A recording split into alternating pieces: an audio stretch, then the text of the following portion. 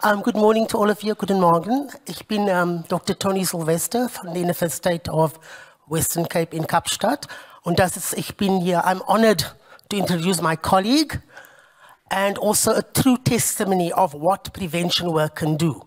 Because Gisbon Jannecke started out as a youth at risk, went through the program, and this is where he's standing today. And he's also now the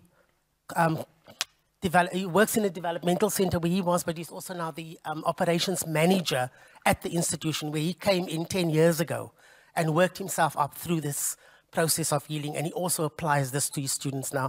So I'm going to hand over to Mr. Jannecke and ask him to start doing his performance. Okay. Thank you, Dr. Sylvester.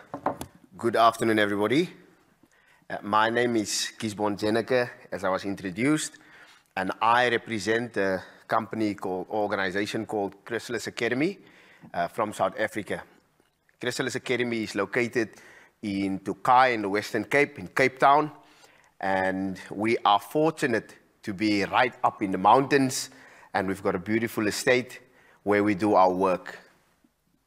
The work that we do, we are in the youth development business. So we work with young people, as Dr. Sylvester has mentioned, that are at risk and that might be, going onto the wrong road or wrong side of life. So we work with them. Our program, however, is completely voluntary.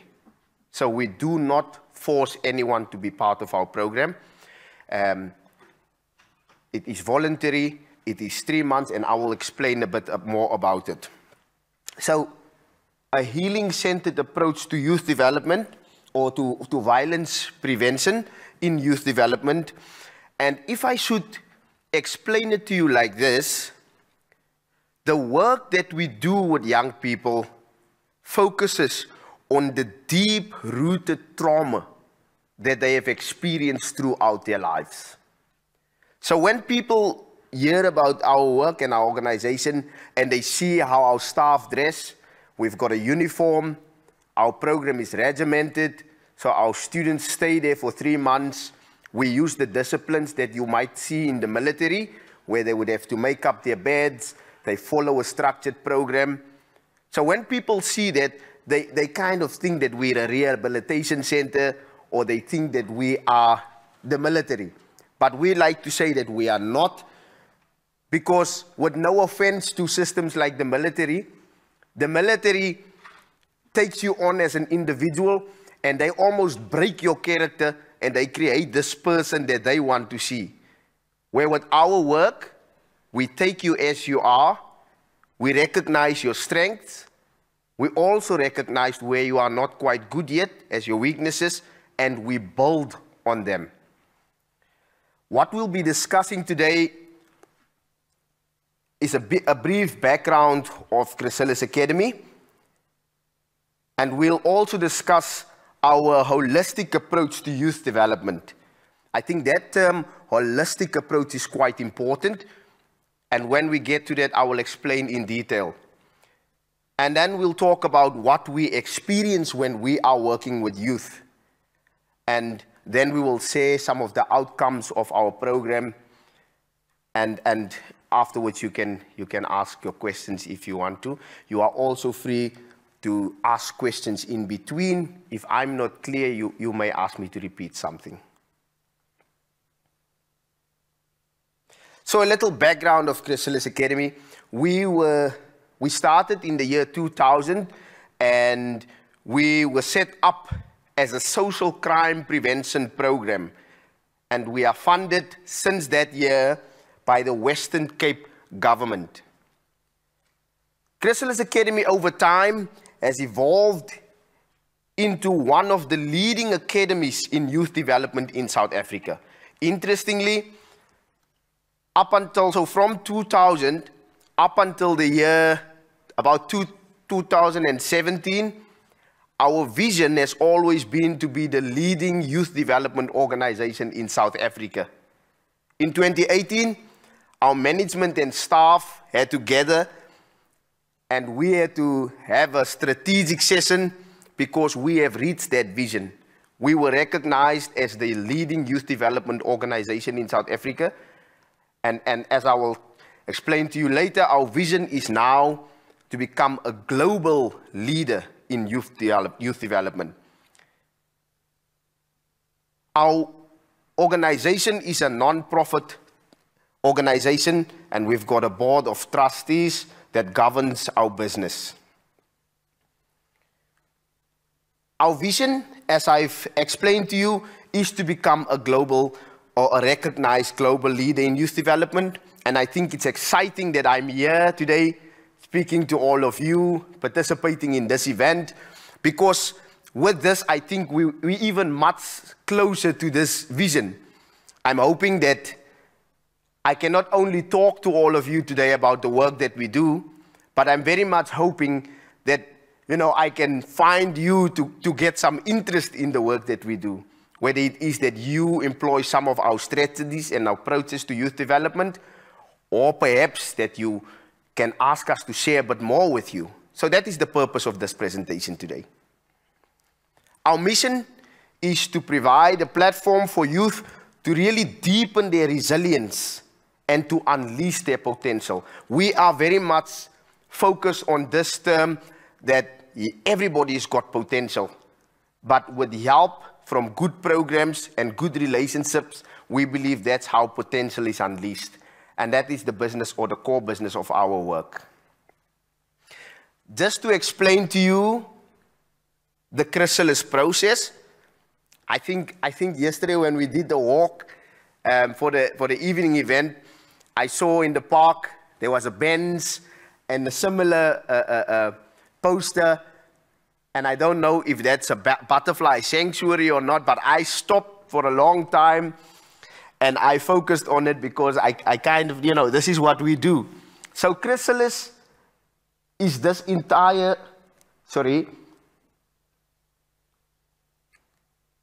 Chrysalis is this entire process. This entire process where we have the egg and the butterfly is born, that process is called the Chrysalis process. And I think my colleagues from yesterday and today, for those of you who listen to them, they've already set a good picture for all of us of what South Africa looks like with crime and violence and the economical challenges and the social challenges that's in the country. It's a real difficult place to be in right now. And with the work that Chrysalis Academy does, we are more focused on the future of, you know, of the country, which is right now our young people. And we are saying, because South Africa is a country that is, you know, the majority of our population is young people. And with those young people, like my colleagues have explained, the crime and the violence is pretty high. So hence why we are focused on them and we're doing our work with them. But this chrysalis process is where that egg turns into a little caterpillar, and that caterpillar goes into the cocoon, and after a process that's very difficult for that caterpillar, it turns into a butterfly. We say that the work that we do on our estate is really this process here, where it is really, really difficult. And I can imagine that it must be really uncomfortable and sore for this little fella to turn into that. Because if we look at this, it looks a bit restricted.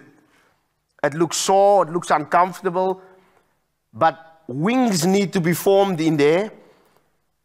A whole structure of the body needs to be formed in there. And I can only imagine with the wings wrapped around that little butterfly while he's in there, you know, that's where the discomfort comes. And this is the chrysalis work that we do, where we take young people who have seen trauma all their lives, who's had difficulties in their lives, some of them having used drugs, some of them having been involved in gangs, others perhaps having other social challenges, and those who perhaps have some issues at home with absent fathers, mothers. There's a lot of young people who in South Africa who are heading their own houses. So the mom is a single mother, but she's not there because she's usually on the street, prostitution perhaps, alcohol abuse perhaps, the father is in prison. So those things are quite difficult, and when our students come to us, the work that we do is to really cover that. And with this healing approach, we don't ignore what you've gone through. We deal with it, and we give you almost alternatives to work with the situation. And I'm going to explain why alternatives. As I've mentioned,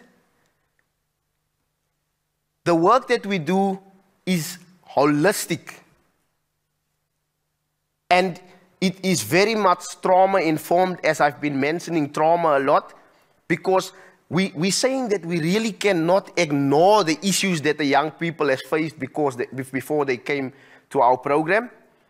But this is this holistic thing that we're talking about, where our program does the physical work with fitness. They do fitness about 2 times a day. The first session starts at 4:30 in the morning when they are woken up and they need to go for their morning PT. So that's a picture of one of the afternoon sessions at 3 o'clock just after class. Then there's the emotional work. The emotional work with peer leadership and peer support. This young man is one of our sports or fitness instructors, but he was also a student. And I'll explain later on how our approach is, where we use people who've got the real life stories to work. They've been through that experience, and that makes them the best people to guide the students when they come onto course. And then we do the outdoor work that we think is really amazing, because we take them out into the wilderness and they need to hike, and it gives them an opportunity to explore Cape Town like they've never seen it before. My colleague yesterday mentioned that he met a young man that lives about 20 minutes, if I'm correct, outside of the city center, but he's never been to the city center. So when our students come into our program, that program basically gives them the experiences that they've never seen before or never had before. We also offer physical skills training and technical skills training. And like I've mentioned, apart from the emotional and other physical things, the short courses that they do with us are perhaps electrical training. They do first aid training, and they do it up until first aid level 3. Then we've got community safety and traffic wardens, so that's also an interesting one that everybody loves. We've got the basic cookery. All of this doesn't entitle them to become professional chefs after they're done, but it's the basic skills that we find are setting them up with interest to perhaps go and study further in that field afterwards. Then we've got welding and metal work and firefighting. These are only some, but we've got the barbering, we've got the hair and beauty for the women, and we've got a number of other physical and skills training that we do with our students. Like I've mentioned, our outdoor program is really the program that does the deep-rooted work. Because here, we really slow down. We slow down. We are saying that we recognize when you're living in Cape Town or when you're living in South Africa as a young person, you're scared to go to the shop because a gangster is going to see you and is going to want to not only take your money, but perhaps recruit you to go and sell drugs or get involved.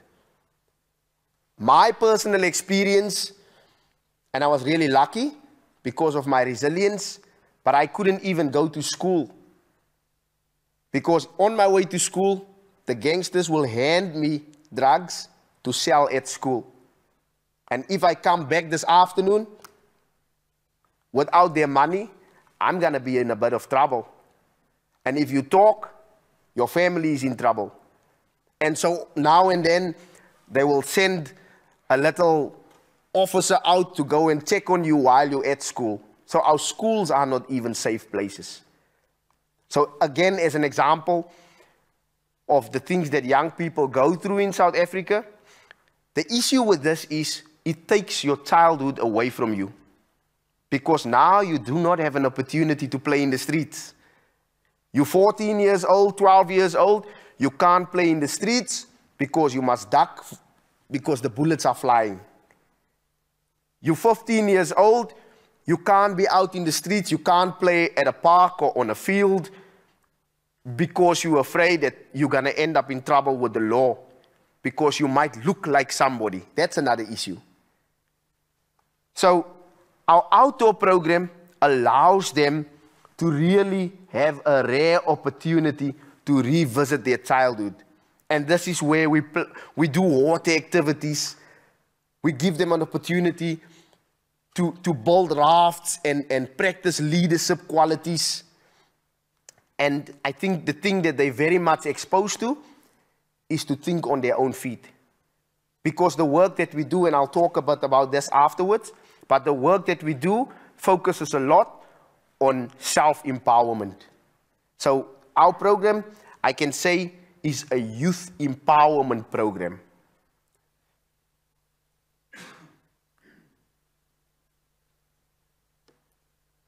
The 3-month program is broken up into different phases, where for the first 3 weeks, we think it's quite important that we have an orientation phase, because how it works is we've got about 300 up to 250 most.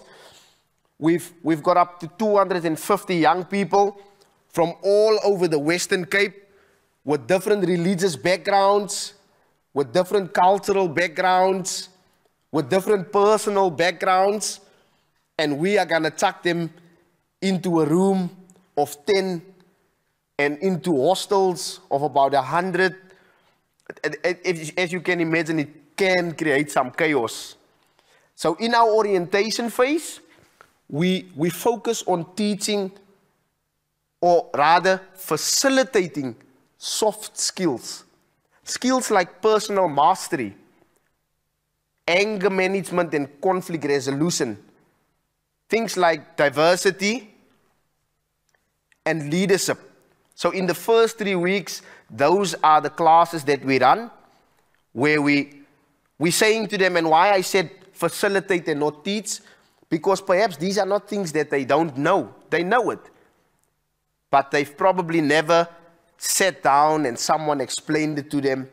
So we think it's important that in that orientation phase, we teach them about the different cultures.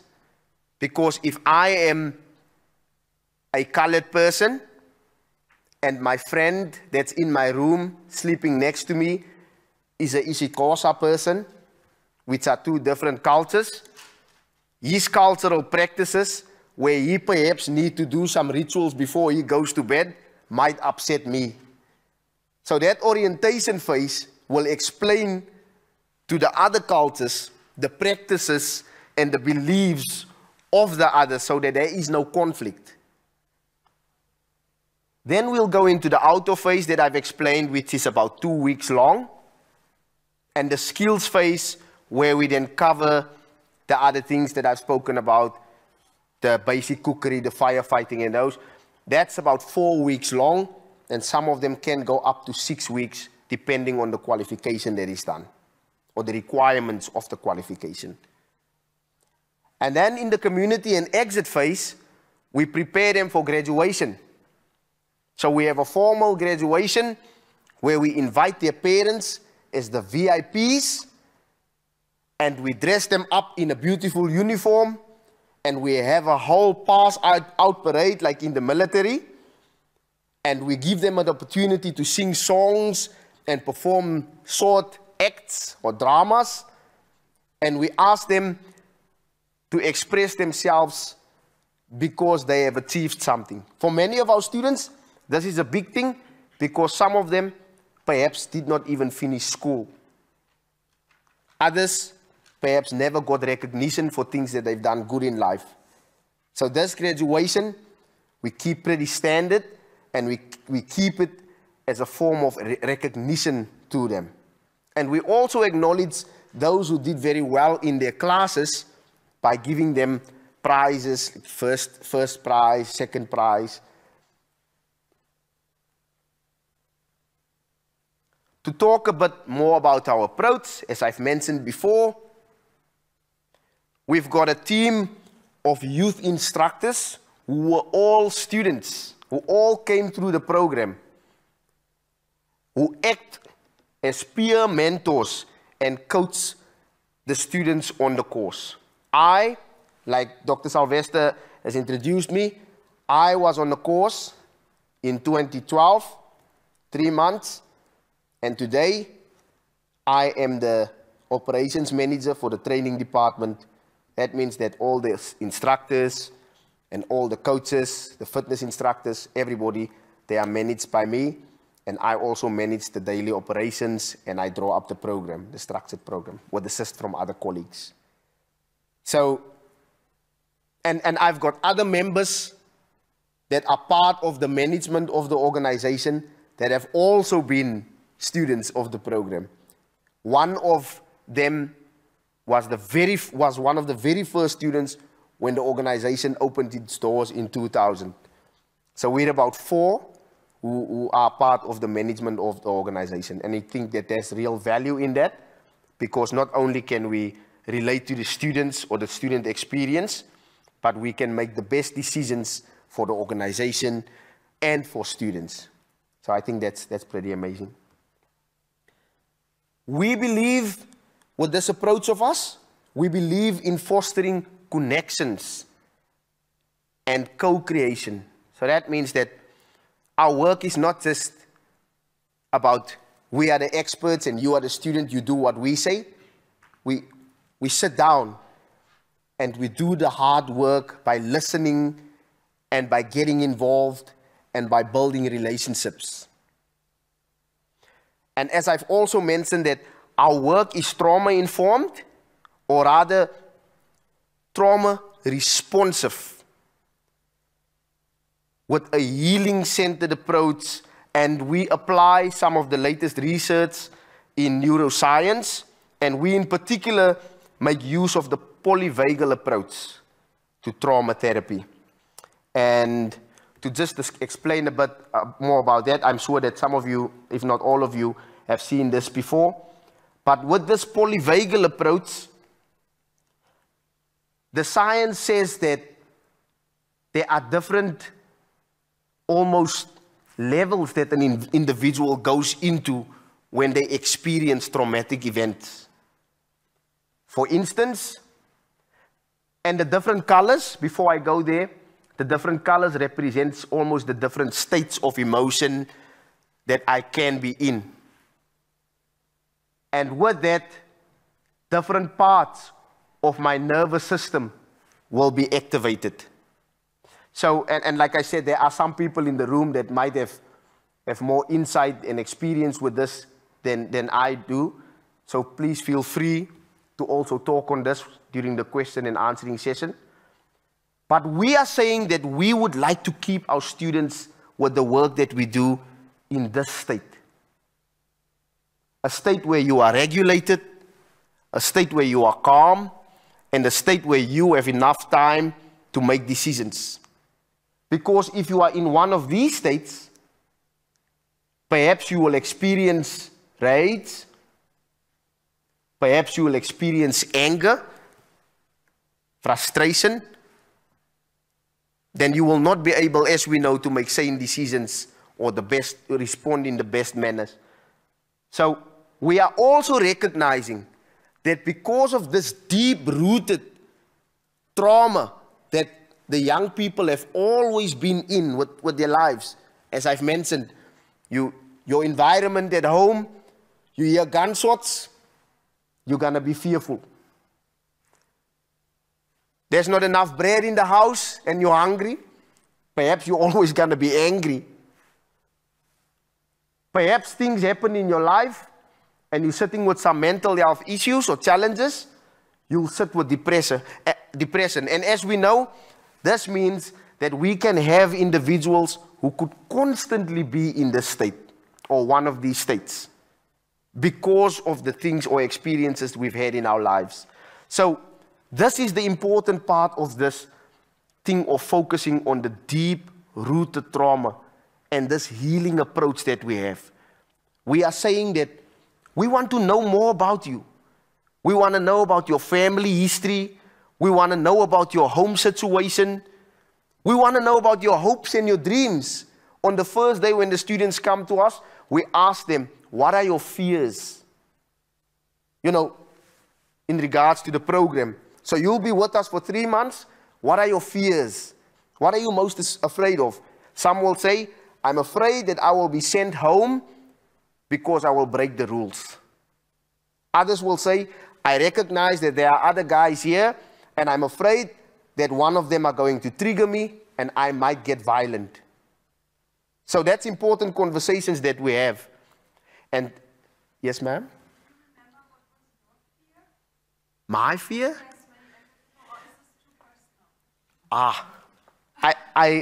If I knew what it was, I can probably say it was personal, but I don't think I can remember. But I can say that general fears that someone would have when you're on a program like that is disappointment. Perhaps you know that the weight that you carry from your family, you know, you coming here and everybody's excited, and family members are posting on Facebook that my son went to Chrysalis Academy, I'm so proud, he's going to change his life around. If you fall out of that program, you've disappointed your parents. So that can be fear to someone, fear of disappointing. Others have fear of water because they've never been to the ocean, they can't swim. Some have fear of mountains. I could not believe that. Because usually when we hike, we get high. We're on high altitudes. And they say, but I've got the fear of heights. So if I'm on Table Mountain and I see way down there, I'm afraid.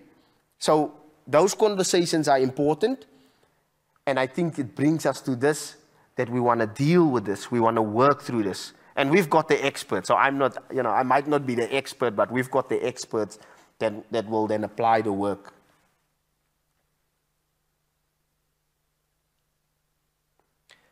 Part of that support and the experts that does this work is we've got partners in the psychology sector that come in, and others with good experience in counseling, professional counseling.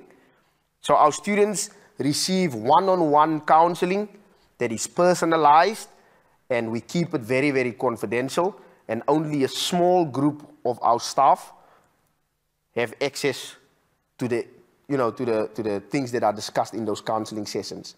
And it's only on an executive management. And the only purpose of that, as you can imagine, is to further support the student. Some of them, in the counseling sessions, declare that they've committed crimes up to murder, and no one knows.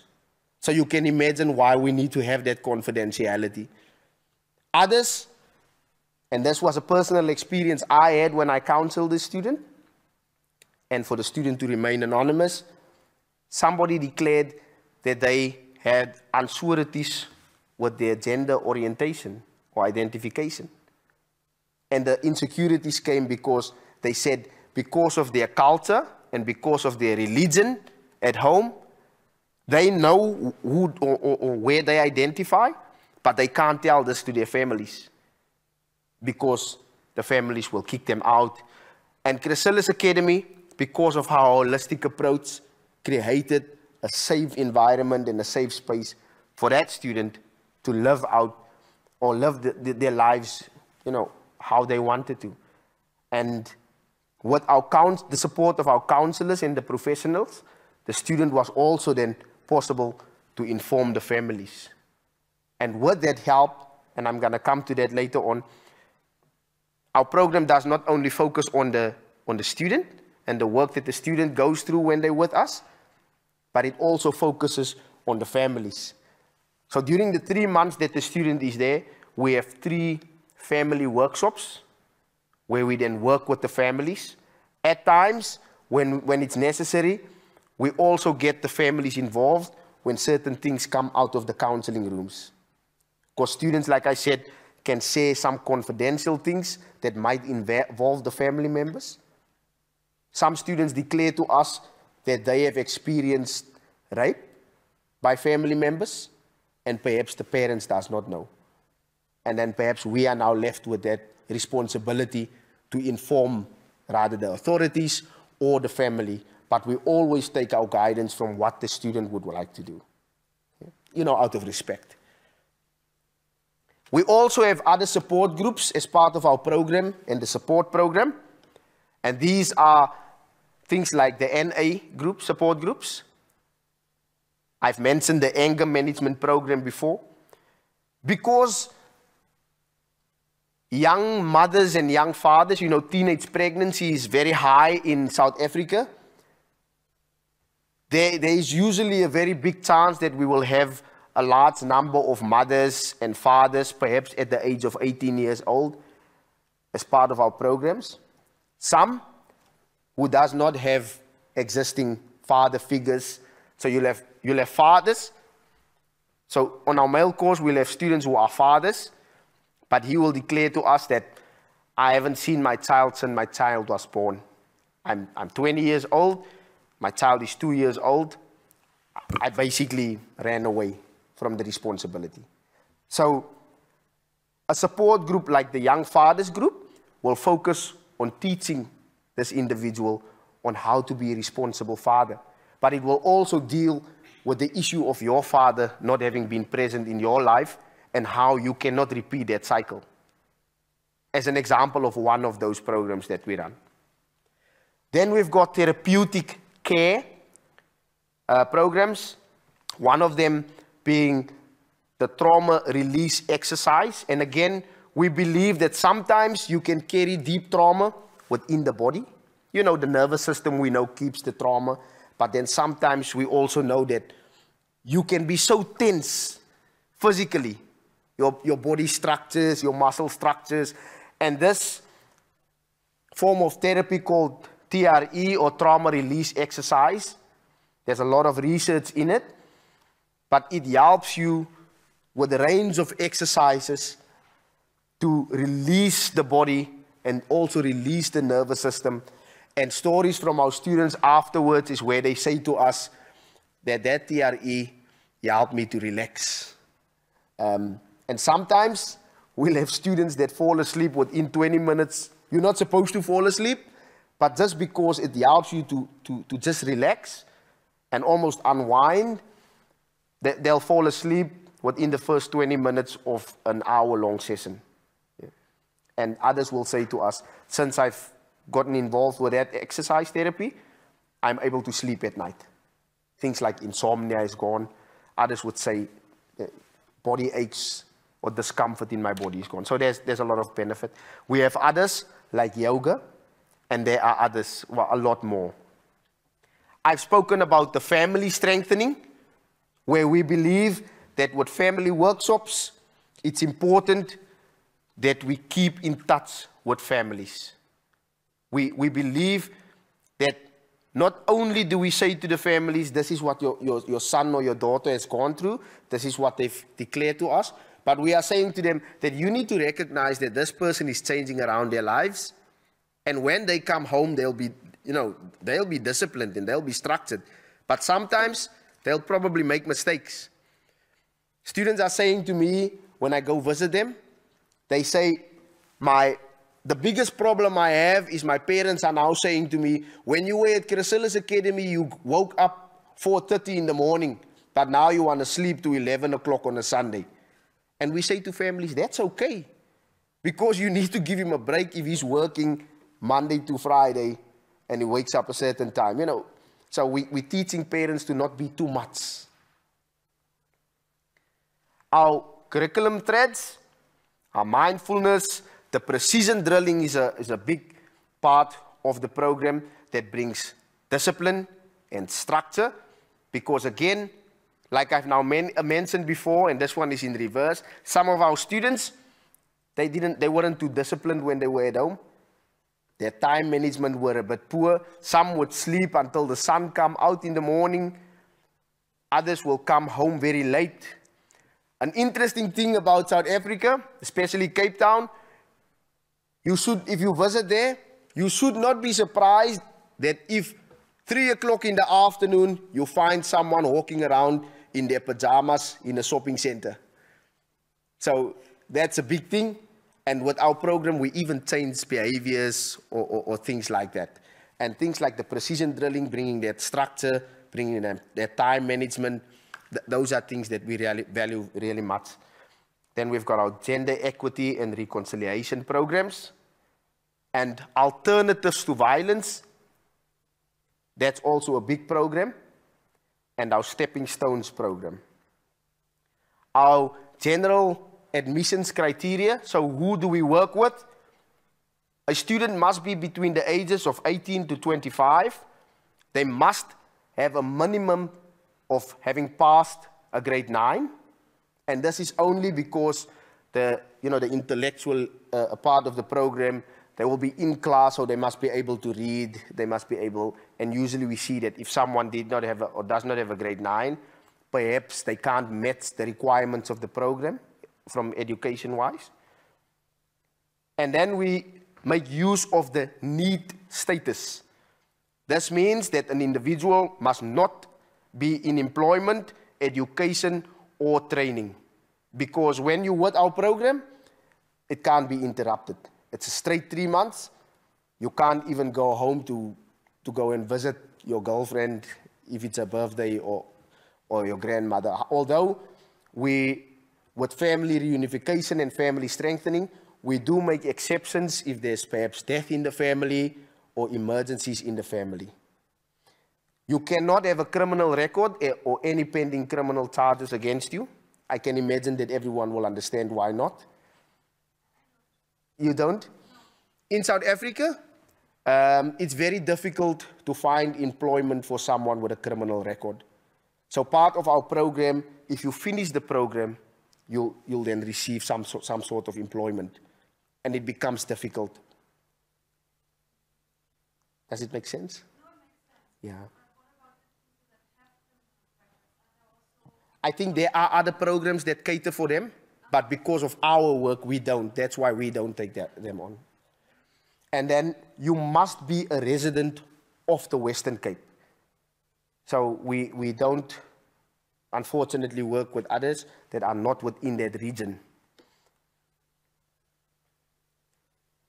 And as we're drawing to the close, I'll just share with you what we're expecting when we're working with young people. And this is, again, just to give you an idea of this thing of the deep-rooted trauma, of how trauma is deep within people.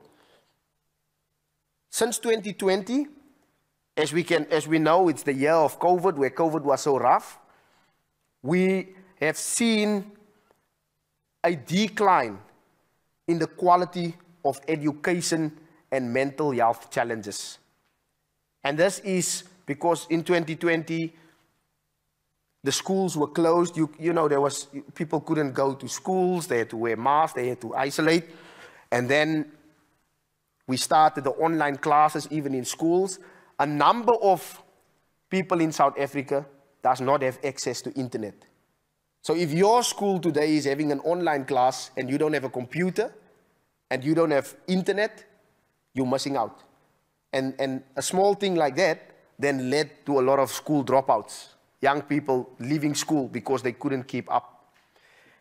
And that means that an individual that now applies to come to Chrysalis Academy, who went through that experience during that time, the quality of their education when we're working with them is a bit challenging, or it's a bit poor.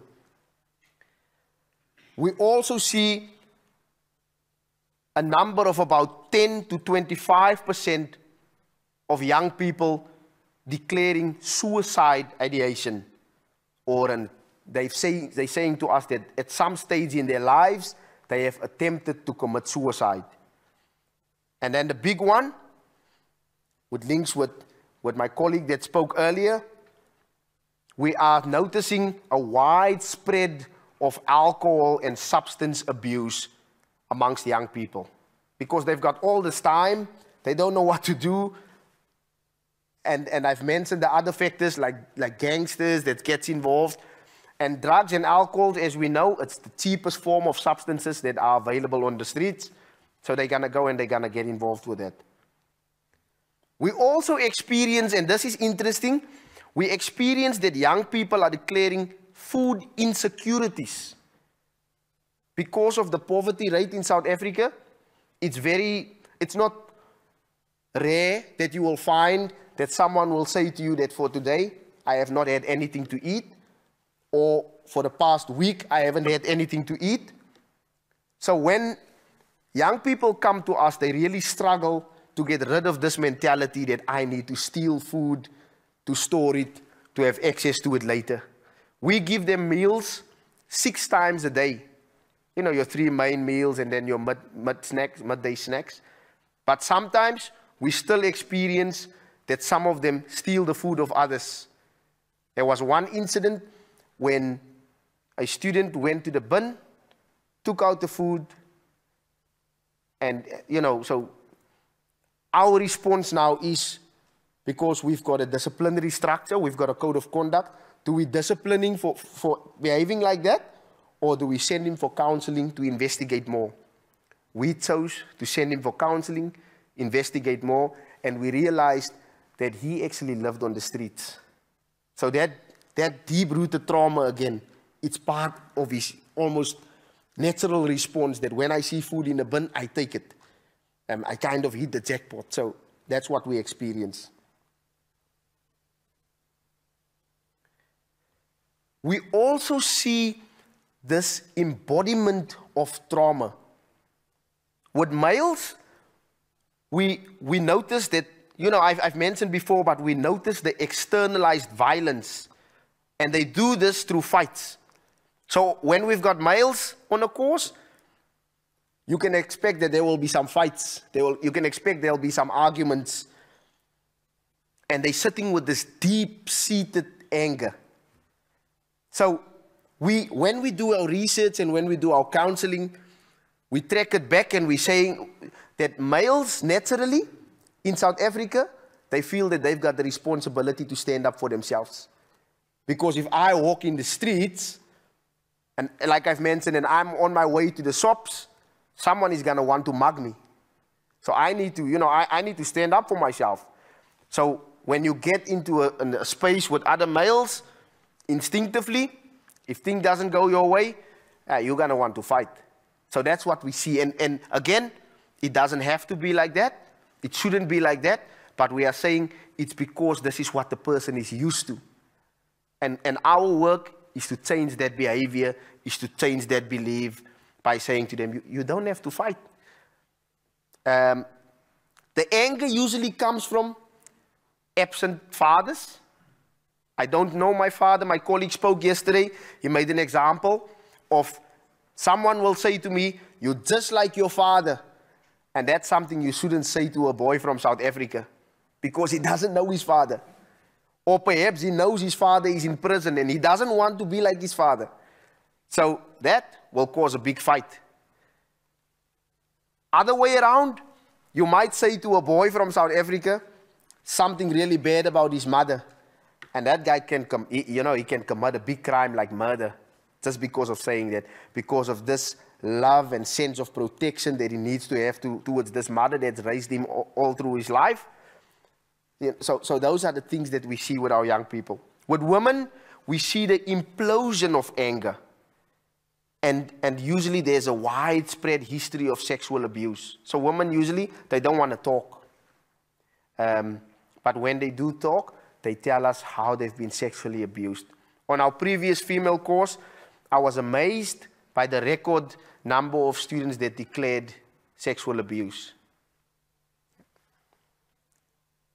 Okay.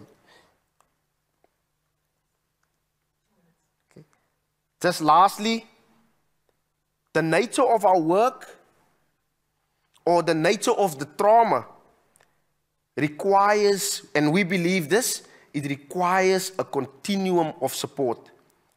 And we make, with the work that we do, We don't just go through the program and you graduate and you go home.